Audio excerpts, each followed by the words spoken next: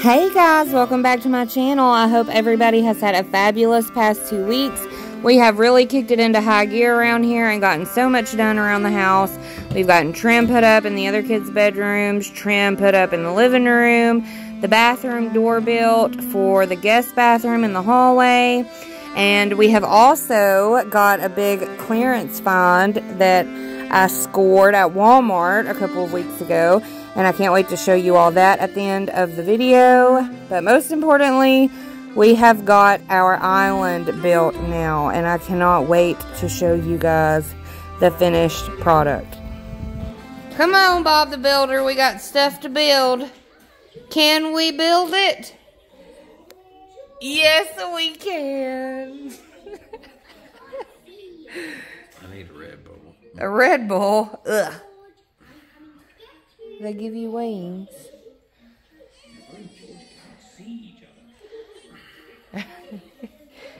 Maybe it'd help you get up off that couch. So where did all these boards come from? Concrete porch. Do what? The concrete around the porch. The concrete around the porch. Yeah, where I had to buy the ones to form the porch. Mm-hmm. So this is going to be the island, or baker's table, whatever you want to call it. So it may not look like it, but if you've seen what it looked like before, then you'll understand. But it looks a whole lot better than it did. He cleaned it out. We brought the saws that were on the porch over here, so he could work up under the carport. He's got White and Carson's hammocks out drying because he's going to take them on a kayaking camping trip with his dad in a couple of weeks. So he's letting those dry out because they've been laying out in the rain. But anyways, we are getting started on our island. So we are building a 10-foot table, but 2 of the 3 boards that we had were about a 1/4 inch shorter than the other one. So he's just cutting those down right now to make sure they're all the same length. The alarm woke me up this morning. Did it? I didn't get up though. Now he's just sanding all of the corners down and the edges to give it more of a curved look. That way it looks a little more older and worn in, rustic, if you will. So that took a little while. He also had to get all of the concrete off of it because, as he said before, these were used when he built the form for the front porch when we poured the concrete for it. So he had to get all of that off of there. For the most part, it came off, and you can't even tell what it was used for. But it saved us a little bit of money because we didn't have to buy 3 10-foot 2x10s. So, there you go.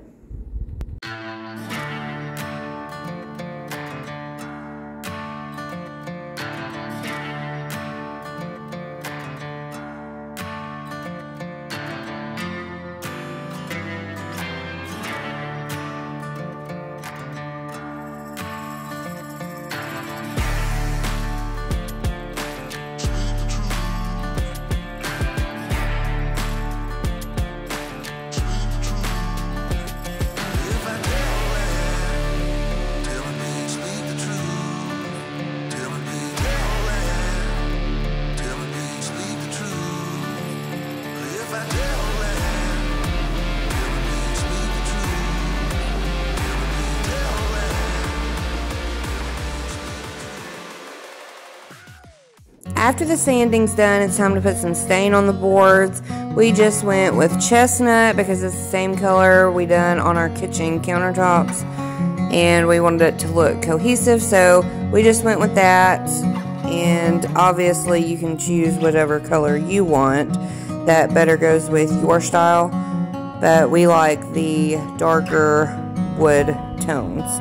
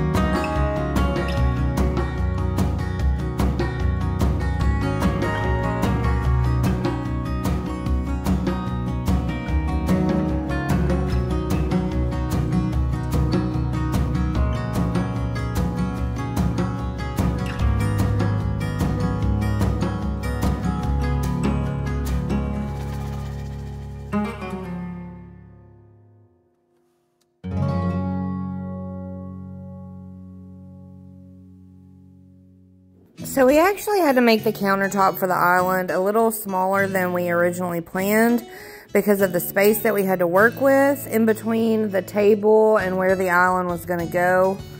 Our countertops on our cabinets are 25 inches wide, and the countertops on the island is 28 inches wide.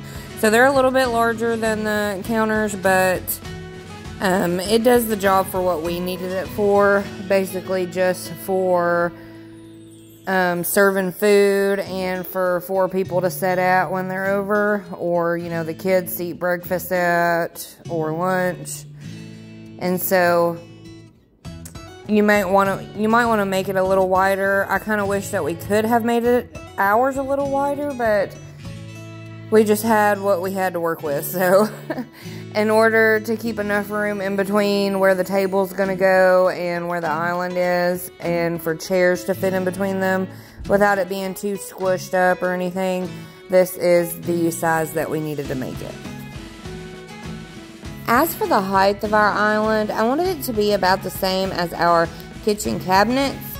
And so Caleb was able to buy one 12-foot 4x4 post and cut it down accordingly. I want to say it was about 35.5 inches tall each leg for our kitchen. So in order to get the measurements for the 2x4 that go in between the legs, Caleb just flipped the countertop over, asked me where I wanted the post to sit underneath, and I wanted a little bit of an overhang, so we moved it about 3 inches in on each side, and then lengthwise we left about 5 inches overhang on each end.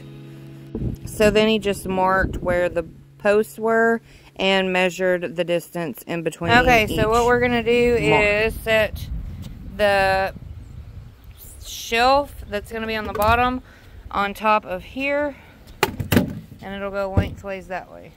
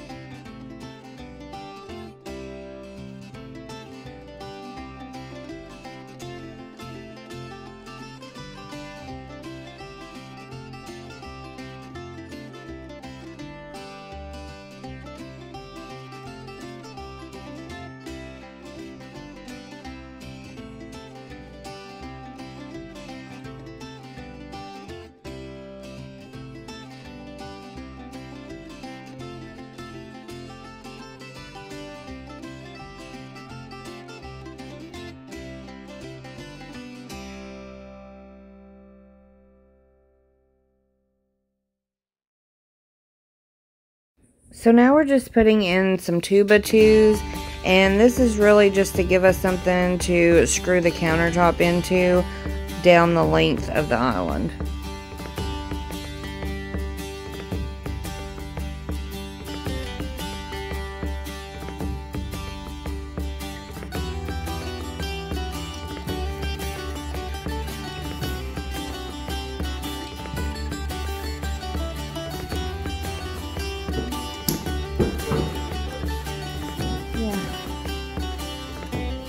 Does it need to come down this way some? Right there.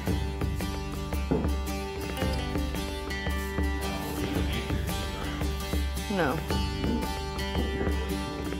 Yeah.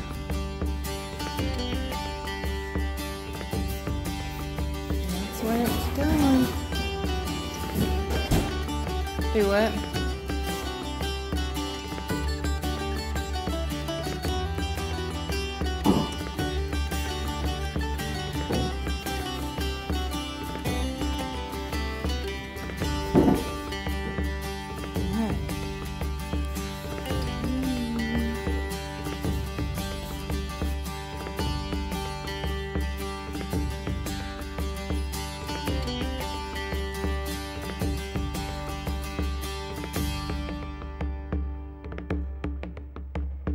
So now Caleb is just using these clamps to get a tight fit on it, and then he's going to screw it in to those boards that he put in underneath.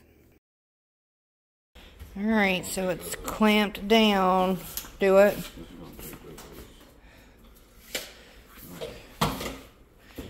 Moving it? Okay. What?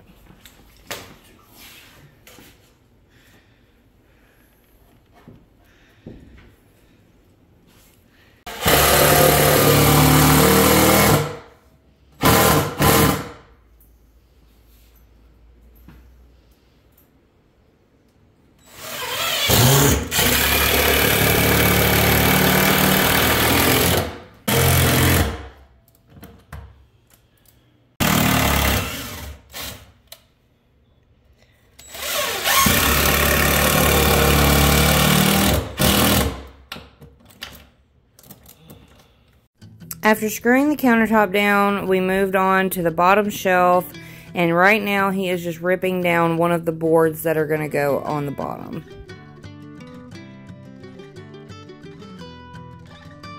So these are the boards that are going on the bottom shelf of the island. What are you doing now, Caleb? What?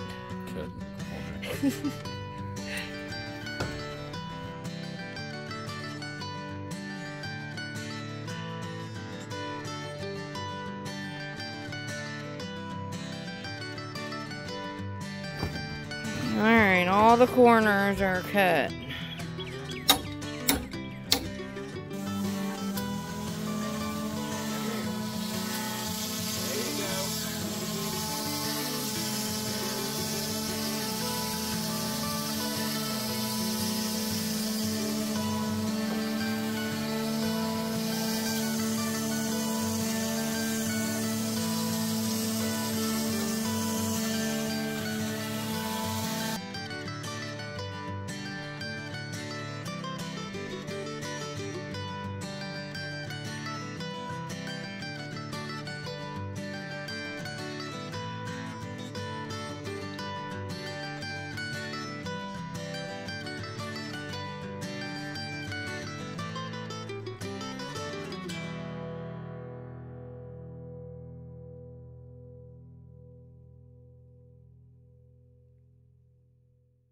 So this is the bottom of the bottom shelf, and we are basically just doing that like we did the doors.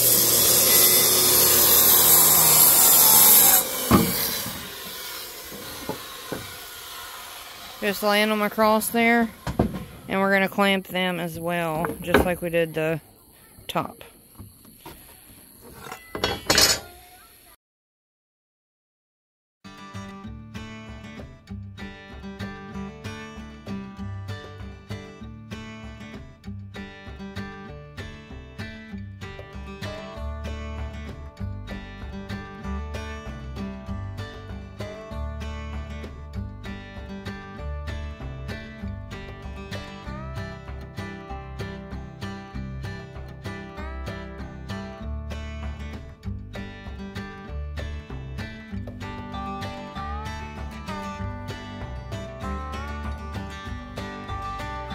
So originally we weren't going to put 2x4s around the bottom edges, but then we noticed that you could see the bracing boards underneath the bottom shelf. So then we decided to cut a little bit of those off and put the 2x4s up so that way it would hide that.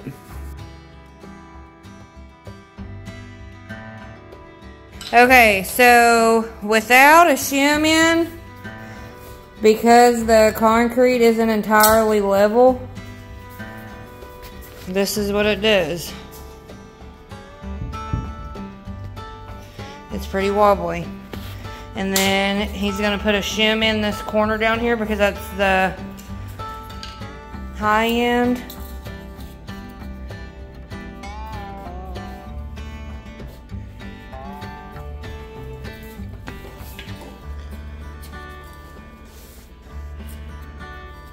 Tell me when you got it in there.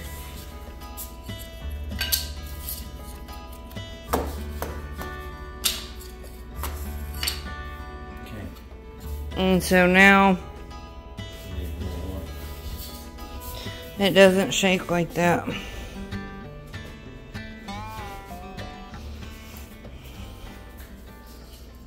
Do what? I said, as promised, you can walk on it. You can walk on it? You did not believe me. Alright, you guys, so we just finished dinner and the island is almost done. So I'm going to get started on painting the legs. I'm painting it the same color green as I did my kitchen cabinets. So that way it looks a little more cohesive. And then when we build the table, I'm just going to stain the whole table the same color as the hutch. So that way those two match. Unfortunately, the hutch and our countertops are two different color stains. So that's why I decided to paint the bottoms, because I wanted it to match the kitchen and not the hutch, if that makes any sense. So I'm going to get started on that.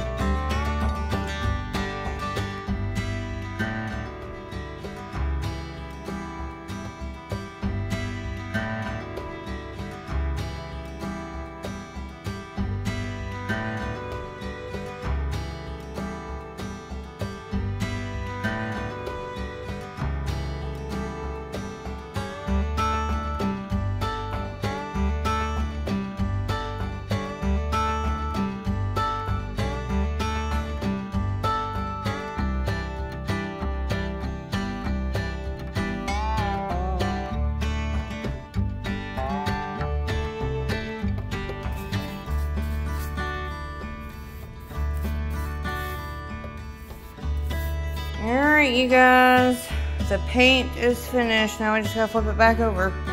So in order to fit the 2x4 on the bottom to hide these, because they were sticking out and you could see them. So in order to fit the 2x4 in, he had to cut these down on both sides.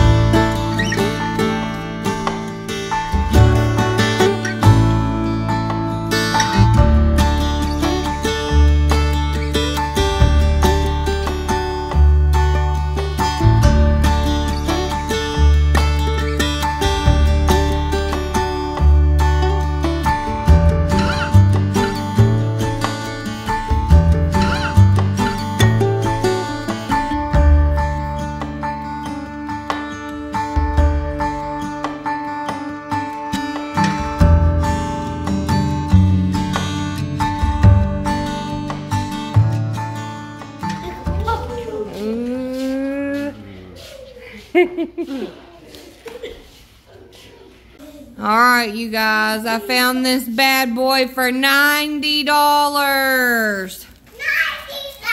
It's an 8x10.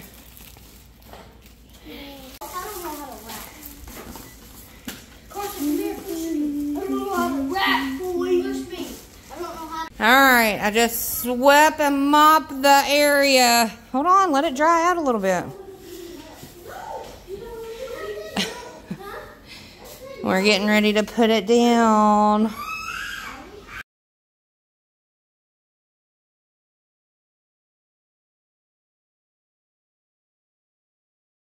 Alright, it's dry. Love it. Now I just need me a coffee table in the middle of it. Or the ottoman that actually goes to this, but that ottoman is huge. It would probably cover that much of it. So I don't know if I want the ottoman or the coffee table. Probably with 4 kids, the ottoman would be the best option. But it's like $300 or $400. And Caleb could just make a coffee table for a lot cheaper than that. I mean, he's already making the island and the table, so, you know, what more could a coffee table be? Alright, you guys, that is it for this video. I hope you all enjoyed. If you did, please consider hitting that like and subscribe button. It really helps us out to create more content, and we really appreciate it. With that being said, I hope we will see you all in the next video, where we hope to get a whole lot more checked off of our to-do list. It is 3 little pages long. As you all can see, Caleb has got everything wrote down that we need to do. So, stay tuned for more. See y'all later. Bye.